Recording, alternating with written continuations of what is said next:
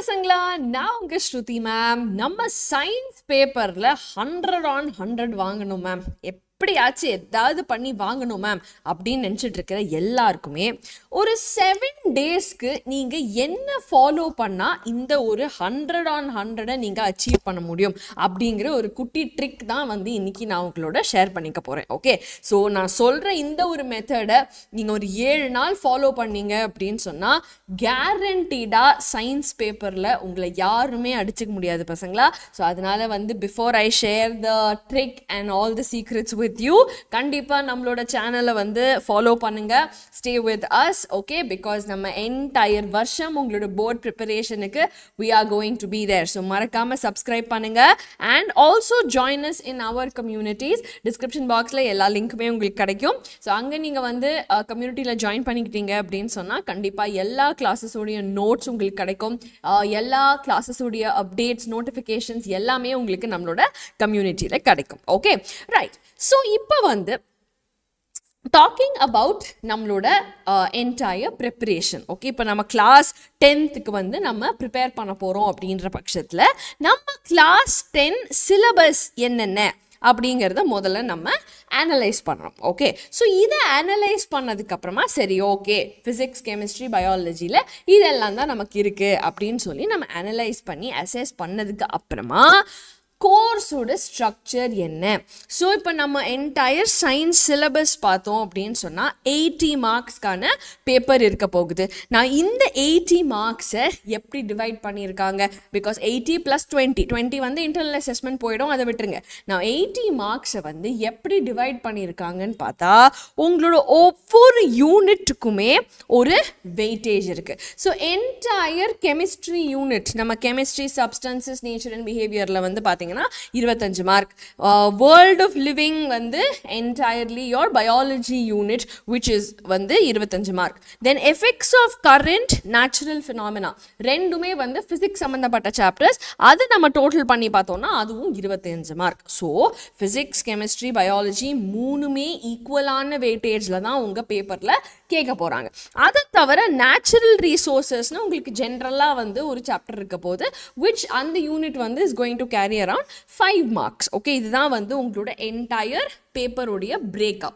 So இது தெரிஞ்சாச்சு அப்படின்னு சொன்னால் இப்போ நம்ம என்னென்ன சாப்டர்ஸ் அதில் இருக்குங்கிறத ஃபஸ்ட்டு நம்ம புரிஞ்சுக்கணும். ஸோ கெமிஸ்ட்ரிக்கு கீழே மெயினாக இந்த 4 சாப்டர்ஸ் தான் பசங்களா இருக்குது. Chemical reactions, acid bases salts, metals and நான் metals, carbon compounds. So 4 chapters இருக்குது. தென் கம்மிங் டு பயாலஜி, நமக்கு என்டையர் வேர்ல்ட் ஆஃப் லிவிங்கில் வந்து சேம் 4 சாப்டர்ஸ் இருக்குது, which is life process, control, coordination, reproduction, heredity. Okay, 4 chapter இருக்குது. நான் when you look at natural resources, அதுவும் ஒரு வகையில் நமக்கு பயாலஜி யூனிட்ல தான் வருதுங்கிறதுனால அவர் என்வாயரமெண்ட்டும் will come under biology. Okay, ஃபிசிக்ஸில் வந்து நான் சொன்ன மாதிரி natural phenomenon and effects of current 2 யூனிட்டுமே is பர்ட்டனிங் to physics. So அந்த ஒரு என்டையர் சாப்டர் வந்து is contributing to physics. So இந்த சாப்டர்ஸ் எல்லாம் ஓகே இதுதான் நம்மளோட சிலபஸில் இருக்குது அப்படின்னு சொல்லி நம்ம புரிஞ்சுக்கிட்டோம். நான் புரிஞ்சுனதுக்கு அப்புறமா நெக்ஸ்ட் நம்ம என்ன பண்ணணும், அதுக்கான பிளானிங் பண்ணணும். எப்படி நம்ம படித்தா என்ன நம்ம மார்க் வாங்க முடியும் அப்படிங்கிறது. பட் எப்படி படித்தா எப்படி மார்க் வாங்க முடியுங்கிறது பேப்பரில் எப்படி கேட்பாங்க அப்படிங்கிற ஐடியா இல்லைனாலும் it is difficult. So question பேப்பரை நம்ம டெசஃபர் பண்ணோம் அப்படின்னு சொன்னால் கிளியர் கட்டாக நம்ம கிளாஸ் 10க்கு வந்து பார்த்தீங்க அப்படின்னா பேசிக்காக நம்மளோட அண்டர்ஸ்டாண்டிங்கையும் நாலேஜையும் டெஸ்ட் பண்ணக்கூடிய 46% கொஸ்டின்ஸ் வந்து இருக்கும். ஆனால் அந்த கான்செப்ட்ஸையும் அந்த அண்டர்ஸ்டாண்டிங்கையும் வச்சு நம்ம எப்படி அப்ளை பண்ணுறோம் அப்படிங்கிறது வந்து 22% அவங்க செக் பண்ணுவாங்க. மிச்சப்படி ஃபார்முலா பேஸ் பண்ணி இல்லை அனலைஸ் பண்ணுங்க, இவாலுவேட் பண்ணுங்க அப்படிங்கிற மாதிரியான ஒரு 32% கொஸ்டின்ஸ் வந்து வரும். இந்த மாதிரி பேட்டர்னில் தான் வரும் அப்படிங்கிறது நமக்கு தெரிஞ்சாச்சு. ஸோ இப்போ நம்ம 100 on 100 வாங்கணும் அப்படின்னு சொன்னால் அப்படியே நம்ம சரி இந்த ஆன்சரை மக்கடிச்சிக்கலாம், இல்லை இந்த ஒரு பேராகிராஃப் அப்படியே மனசில் வச்சுக்கிட்டு போய் எழுதணும்னா மார்க் வாங்கிடலாம் அப்படிங்கிறது வந்து does not happen. Okay, so அந்த வந்து எந்த அளவுக்கு நமக்கு அப்ளிகேஷன் ஓரியன்டட் கொஸ்டின்ஸ் கேட்பாங்க, ஃபார்முலாவை அனலைஸ் பண்ணி வேல்யூவேட் பண்ணி எந்த அளவுக்கு கேட்பாங்கங்கிறது தெரிஞ்சாதான் அதுக்கப்புறமா நம்மளோட ப்ரிப்பரேஷனை அதுக்கேற்ற மாதிரி மாற்றிக்க முடியும். ஓகே, ஸோ என்ன மாதிரி கொஸ்டின் பேப்பரோட டிசைன் இருக்கும்னு பார்த்தீங்கன்னா வெரி ஷார்ட் ஆன்சர்ஸ்க்கு கீழே நமக்கு ஆப்ஜெக்டிவ் டைப் ஆஃப் எம்சிக்யூஸ் இருக்கும், அசர்ஷன் ரீசனிங் டைப் ஆஃப் கொஸ்டின்ஸும் இருக்கும். நான் short answers and long answers தான் நீங்கள் சப்ஜெக்டிவாக எழுதக்கூடிய கொஸ்டின்ஸாக இருக்கும். அதுலேயுமே வந்து பார்த்தீங்கன்னா கண்டிப்பாக source paste, case paste. Okay, so இந்த பர்சன் வந்து இப்படி ஒன்று பண்ணாங்க, இதில் அவங்களுக்கு இந்த அவுட்புட் கிடச்சிது, நீங்கள் என்ன நினைக்கிறீங்க இதுலேருந்து அப்படிங்கிற மாதிரியான கொஸ்டின்ஸ் வந்து you can expect. Okay ma'am, கம்ப்ரிஹென்ஷன் மாதிரி இங்கிலீஷ் எக்ஸாம் மாதிரி சொல்கிறீங்களே அப்படின்னா it is to test your application skills. Okay, so அந்த மாதிரியான short answer, long answers questions இருக்கும். அது தவிர ரொம்ப டைரெக்டான கொஸ்டின்ஸும் கிட்டத்தட்ட 40% நம்ம பேப்பரில் இருக்காதுங்கிறது இல்லை. பட் நம்ம டார்கெட் என்ன, சென்டம் வாங்கணும்னா அதுக்கு என்ன ப்ரிப்பரேஷன், அதுதான் நம்மளோட டார்கெட். கரெக்டா?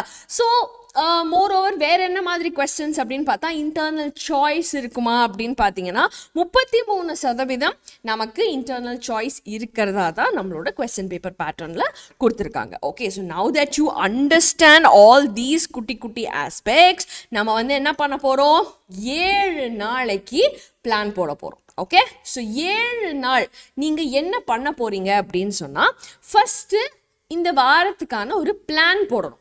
சரி, ஓகே, இந்த வாரம் வந்து நான் இந்த சாப்டர் தாண்டா எடுக்க போகிறேன். ஓகே, இந்த சாப்டர் தான் நான் வந்து இந்த வாரம் வந்து முடிக்க போகிறேன் அப்படின்னு சொல்லிட்டு ஃபஸ்ட்டு செலக்ட் பண்ணிக்கோங்க. அதுதான் ஸ்டெப் நம்பர் 1.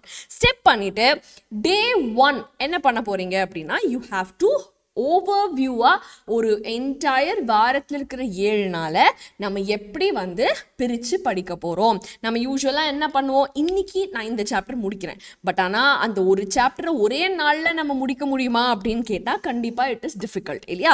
அது மட்டும் இல்லாமல் science is not the only subject that we are studying. So மிச்ச சப்ஜெக்ட்ஸும் இருக்குது, மிச்ச ஹோம்ஒர்க்ஸ் இருக்கும் அண்ட் ஆல் தட் இருக்கும். அப்படின்றப்போ நம்ம வந்து ஒரு வாரத்துக்கு ஒரு சாப்டரை செலக்ட் பண்ணி நம்ம என்ன பண்ணணும், அதை கோ த்ரூ பண்ணி முதல் நாள் வந்து எதெல்லாம் அதோட மெயின் கான்செப்ட்ஸ், ஓகே, எத்தனை முக்கியமான செக்ஷன்ஸ் இருக்கு இந்த ஒரு பர்டிகுலர் சாப்டர்ல அப்படிங்கிறத நம்ம ஃபர்ஸ்ட் ஃபில்டர் பண்ணி பிளான் போட்டு ஓகே அப்படின்னா மண்டேலேருந்து சண்டே வரைக்கும் நம்ம இந்த நாள் இந்த செக்ஷனை முடிக்க போறோம் அப்படின்னு சொல்லி ஃபர்ஸ்ட் பிளான் போட்டுக்கோங்க. 2வது நாள் என்ன பண்ண போறோம், இன் டீட்டெயிலாக உட்காந்து படிக்க போகிறோம். முதல் செக்ஷன் எது மோஸ்ட் இம்பார்ட்டண்ட்டான ஃபஸ்ட்டு செக்ஷனோ அதை முதல்ல எடுத்து அதுக்கு நோட்ஸ் எழுதி ஹைலைட் பண்ணுங்கள் கீ பாயிண்ட்ஸை, எதெல்லாம் கீவேர்ட்ஸ். ஓகே, வளன்னு என்டையர் டெக்ஸ்ட் புக்கை நீங்கள் போய் பேப்பரில் எழுத போகிறதில்ல. ஸோ கீவேர்ட்ஸ் என்னென்ன அப்படின்னு பாருங்கள். இம்பார்ட்டண்ட்டான ஈக்குவேஷன்ஸ் படிச்சுக்கோங்க, இம்பார்ட்டண்ட்டான டயக்ராம்ஸை படிச்சுக்கோங்க. ஸோ என்ன புக்கில் இருக்கோ அதை அப்படியே தோரோவாக இன்டெப்த்தாக ஸ்டடி பண்ணுங்கள். ஓகே, தட் இஸ் டே 2. நான் இதை முடிச்சதுக்கு அப்புறமா you have to understand the concept. சரி, ஓகே, நம்ம நேத்திக்கு படித்தோம், நேத்திக்கு படித்ததில் நமக்கு ஏதாவது டவுட்ஸ் இருந்தது அப்படின்னா அதை முதல்ல கிளாரிஃபை பண்ணிக்கணும். அண்ட் 2வது வந்து நிஜமாவே நம்ம நேற்று படித்தது நமக்கு ஞாபகம் இருக்கா அப்படிங்கிறதுக்காக வேண்டி டூ அன் ஆக்டிவ் ரீகால். அப்படின்னா என்ன, ஒரு blank பேப்பர் எடுத்துட்டு நான் நேற்றுக்கு என்ன படித்தேன், அந்த செக்ஷனில் என்னெல்லாம் நான் படித்தேனோ எல்லாத்தையும் நான் எழுத போகிறேன் அப்படின்னு சொல்லிட்டு just sit and start writing all the points. Okay, so நீங்கள் வந்து ஃபுல்லாக உட்காந்து கதை எழுதணுங்கிற அவசியமே இல்லை. ஒரு மைண்ட் மேப் மாதிரியோ இல்லை ஒரு கான்செப்ட் மேப் மாதிரியோ என்னெல்லாம் நீங்கள் படிச்சீங்களோ என்னெல்லாம் உங்களுக்கு ஞாபகம் இருக்கோ எல்லாத்தையுமே வந்து அந்த ஒரு பேப்பரில் எழுதுங்க. தென் evaluate. ஓகே, புக்கில் இதெல்லாம் இருக்குது, இந்த கான்செப்ட்லாம் இருக்குது, ஆனால் நான் இவ்வளோ தான் இந்த பேப்பரில் ரீப்ரொடியூஸ் பண்ணியிருக்கேன். அப்போ தட் மீன்ஸ் மிச்ச கான்செப்ட்ஸ் எதுவுமே எனக்கு அவ்வளோ ஃபர்மாக மைண்டில் ஞாபகம் இல்லை. ஸோ அந்த கான்செப்ட்ஸை போய் நம்ம திருப்பி புரிஞ்சு படிக்கணும் அப்படின்னு சொல்லி understanding the concept is very very important. அதுதான் நம்ம 3வது நாள் பண்ண போகிறோம். ஓகே, தென் 4வது ஸ்டெப் என்னன்னா இதோடைய அப்ளிகேஷன்ஸ் என்ன. ஓகே, இப்போ நம்ம இந்த சாப்டர் படிச்சிருக்கோம், இந்த சாப்டர்லேருந்து டைரக்டான கேள்விகள் கேட்டால் ஓகே இந்த கட்டத்தில் நம்மளால பதில் சொல்ல முடியும். பட் நமக்கு வந்து அப்ளிகேஷன் ஓரியன்டாக கேட்டால் நம்ம எப்படி சொல்லுவோம். ஓகே, ஸோ அதனால ப்ராப்ளம்ஸ், கொஸ்டின்ஸ் எல்லாமே சால்வ் பண்ணி you have to practice and make sure that okay practical application நமக்கு புரியுது. ஸோ ஒரு அப்ளிகேஷன் கொடுக்குறாங்கன்னா அது இந்த கான்செப்டை பொறுத்து தான் கொடுக்குறாங்க அப்படின்னு நமக்கு புரியுது அப்படின்னு சொல்லி ப்ராக்டிக்கல் அப்ளிகேஷன் ஓரியன்டாக நம்ம படிக்க போகிறோம்.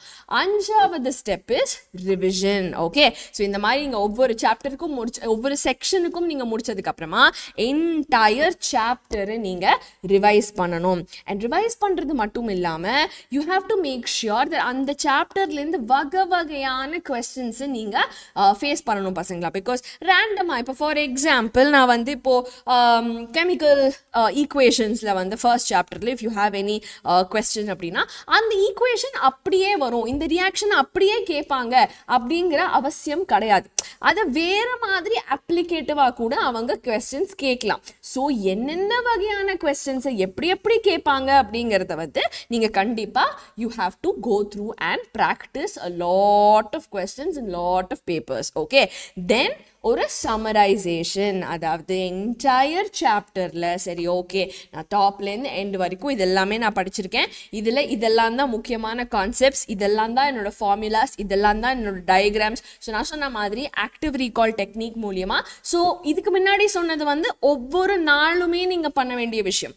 ஆனா இந்த டே 6 வந்து is summarising your entire week. Okay, so இந்த வாரம் நம்ம இந்த சாப்டர் மேல ஃபோக்கஸ் பண்ணியிருக்கோம் அப்படின்னு சொன்னா அந்த சாப்டரோட என்டையரா என்னென்ன கான்செப்ட் இருக்கோ எல்லாத்தையுமே நம்ம இந்த ஒரு ஆக்டிவ் ரீகால் டெக்னிக் மூலியமா நம்ம ரிவைஸ் பண்ணிட்டு அண்ட் லாஸ்டா இந்த சாப்டருக்கான ஒரு டெஸ்ட் நம்மளே வந்து டைம் பவுண்டான ஒரு ப்ராப்பர் செல்ஃப் அசஸ்மெண்ட் நம்மளே எடுத்துக்கிட்டு அதுக்கப்புறமா நம்ம அந்த பேப்பரை கரெக்ட் பண்ணி பார்த்தோம் அப்படின்னு சொன்னால் தென் ஓகே நான் வந்து நோட்ஸ் இது எழுதியிருக்கேன், நான் பேப்பர் இந்த டெஸ்ட் இந்த எக்ஸாம் எழுதியிருக்கேன், ஸோ இதில் வந்து எனக்கு இதுதான் வீக் பாயிண்ட், இதுதான் என்னோட ஸ்ட்ராங் பாயிண்ட், ஸோ இதெல்லாம் தான் நான் திருப்பி இன்னொரு தடவை படிக்கணும் அப்படிங்கிற ஒரு அனாலிசிஸ் பண்ணிட்டோம் அப்படின்னு சொன்னால் இந்த 7 நாளில் ஒரு சாப்டர் ஃபுல்லாக நீங்கள் மாஸ் பண்ணிட்டீங்கன்னு அர்த்தம் பசங்களா.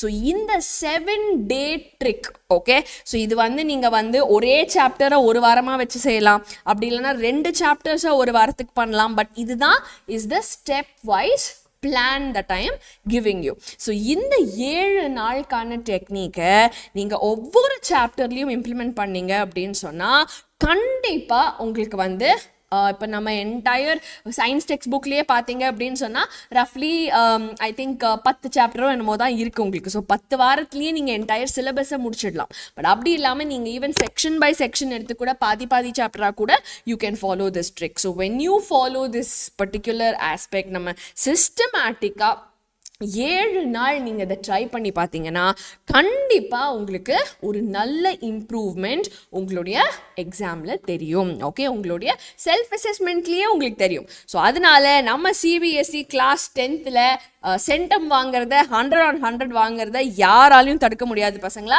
ஸோ கண்டிப்பாக இதை வந்து ட்ரை பண்ணி பாருங்கள். நம்ம Xylem Learning சவுத் இந்தியாவோட லீடிங் எட்டெக். ஸோ இங்கே வந்து ரொம்ப ரீசனபிளான ப்ரைஸில் உங்களுக்கு தேவையான எல்லாமே பெஸ்ட்டாக ப்ரொவைட் பண்ணுறோம் பசங்களா. ஆயிரக்கணக்கான பேர் இதுலேருந்து பெனிஃபிட் ஆயிருக்காங்க. நம்ம ஆஃப்லைன் கேம்பஸ் கோயம்புத்தூரில் இருக்குது, கேரளாவில் நிறைய கேம்பஸ் இருந்தாலும் முதல் முறையாக தமிழ்நாட்டில் கோயம்புத்தூரில் தான் நம்மளோட கேம்பஸ் இருக்குது. ஓகே, நம்ம கோயம்புத்தூர் கேம்பஸில் எல்லாமே செம்மையான ஃபெசிலிட்டிஸ், செம்மையான டீச்சர்ஸ் எல்லாருமே உங்களுக்காக காத்துட்ருக்காங்க. நீங்கள் 11th ஸ்டாண்டர்ட் 10th முடிச்சுட்டு 11th ஸ்டாண்டர்ட் போகும்போது அப்பத்துலேருந்தே நான் நீட்டுக்கு வந்து ப்ரிப்பேர் பண்ணணும் மேம் அப்படின்னு நினச்சிங்க அப்படின்னா நம்ம தலை பேட்சில் நீங்கள் என்ரோல் பண்ணிக்கலாம். So that is also very very அஃபோர்டபுளான ஒரு கோர்ஸ் தான்.